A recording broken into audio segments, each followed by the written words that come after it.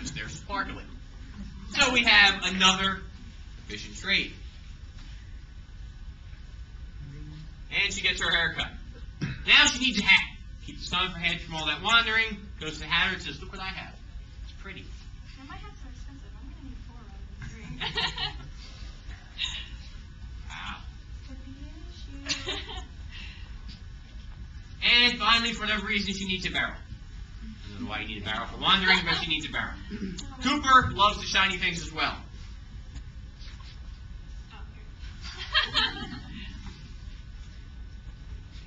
Okay. Now what we just did was we introduced a new product into our economy, and this is a product that everybody values. So the next time the farmer comes to town, and the farmer needs a chicken, now what can he do? He can trade these shiny things. Or not, I'm sorry, the farmer needs a barrel. Thank you. Now he can trade these shiny things. So he doesn't have to go and figure out what he can get for the Cooper in exchange for a barrel. Now he has something that everybody values. Now everybody's applauding our wanderer. She made life a lot easier. She introduced a product that everybody values.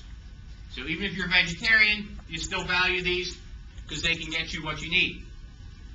So this goes on for quite some time. And you've got these little shiny things start getting distributed throughout the economy through trade. Give a lot away. And this works out well. And everybody's hailing our wanderer for this wonderful thing she invented. Till one night when everybody's asleep.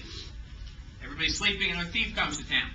Now our thief's been watching for quite some time now. And our thief said, you know what, before I really couldn't steal a chicken because they make a lot of noise when I try to steal them out and wake the farmer up.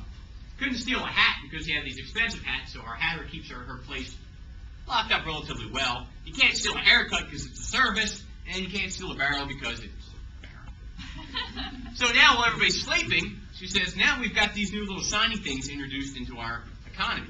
And these are things that everybody wants. And they're small, and I can steal them pretty easily. So now she goes and she wipes everybody out of their shiny things.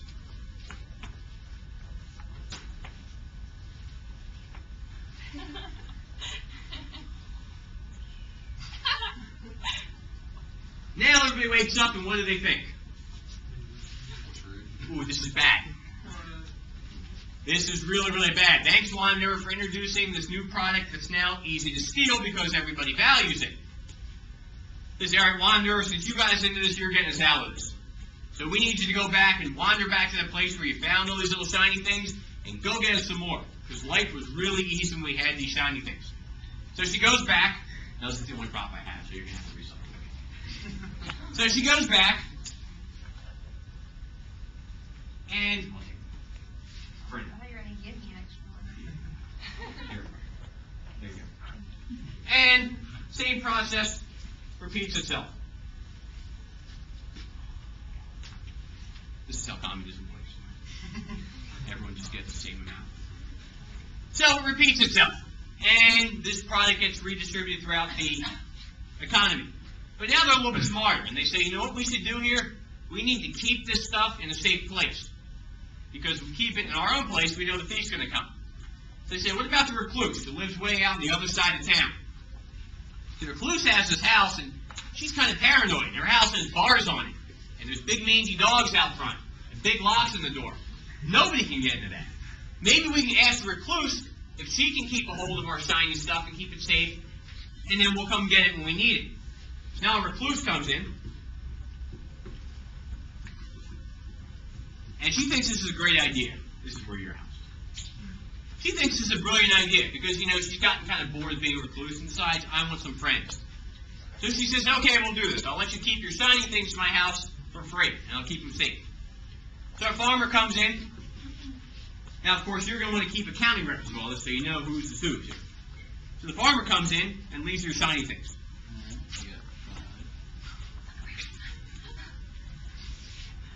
Okay. Now a wanderer comes in and drops off her shiny things.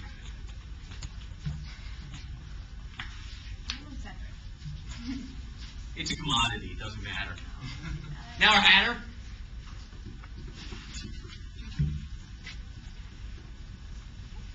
And our barber.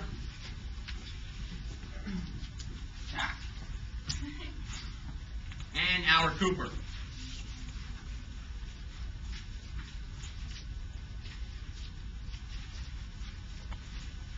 Now this upsets the thief because she thought she had a nice living going here.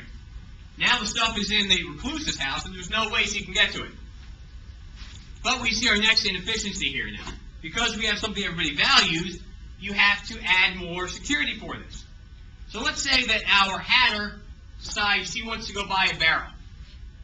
Now, the Cooper has no need for a hat right now, so she needs to go get her shiny things.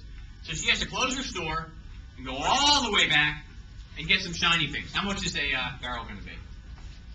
Two, okay. So she has to walk all the way out to the recluse's house, and she has to get 2 of her shiny things. Okay. Good accounting records. Okay. Now she's got to come all the way back.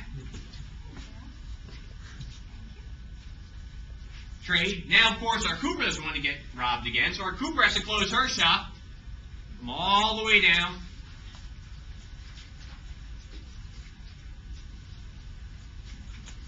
Make sure the accounting records are done, come all the way back. Now, what we did here was we added security, but we took away efficiency of trade. Now you've got all this going back and forth. So we've eliminated the inefficiencies of barter, and now we've created different inefficiencies of security. So this happens quite a lot now. And people say, you know what, it's kind of a pain in the neck, but we'll deal with it. A recluse, however, is getting kind of upset. So a recluse is required to do math. We know how much our recluse hates to do math. So she comes up with this brilliant idea. She says, look, this is what I'm going to do. I'm going to stop keeping records. I'm going to have you guys keep the records instead. So I don't want to do math anymore. And really, who can blame her? So she says, what I'm going to do is, I've got how much I have for each one of you right here. I'm going to give you these pieces of paper, shiny stuff credit, which will allow you to keep track of how much stuff you have. This way, I don't have to do math anymore. And I'm happy. So she decided to start distributing these. So our farmer, where's our farmer? He's got 5 shiny stuff credit. And our wanderer has 4. Profitable gig you have. Our hatter's got 1. Barber has 3. And Cooper's got 6. So now Recluse is very happy because she can take her accounting records and toss them. So you know what? Life is now easy. Now, these pieces of paper don't serve nearly as much as a security issue because they're easy to hide. They don't have these big chunks of these shiny things walking around. Very easy to hide. So now what happens is we still have an inefficiency because it works like this. Let's say our farmer decides he wants to buy a hat. Our hat needs money. So what our farmer has to do is go all the way to the recluse. Now remember, the recluse only did this because she doesn't want to do her accounting anymore. And say, all right, I need 2 of your shiny pieces. 2 of my shiny pieces, I should say. So you get 2 of the shiny stuff credit. Remember, you're keeping track of the math now. Come all the way back. Get the hat. Now, Hatter has to close her store because she wants to go keep her shiny things safe. She comes all the way back, puts her shiny things in, gets 2 shiny stuff credit. So now basically we took the accounting and the math and we took it from the recluse and we gave it to the individual people. So this goes on for quite some time now, until our wanderer comes in. Now keep in mind, up to this point, our wanderer has led a very, very lazy life. She's a lazy individual. Now what you want to